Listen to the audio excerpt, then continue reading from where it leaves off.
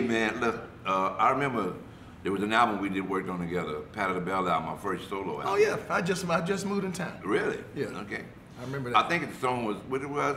I like the sound of funky music. Oh yeah. You came up with a single note riff, man, that was so funky. I heard it in the beginning of that song, and automatically I knew what to do. Oh, I still Can know you that. play a little bit of that? Absolutely.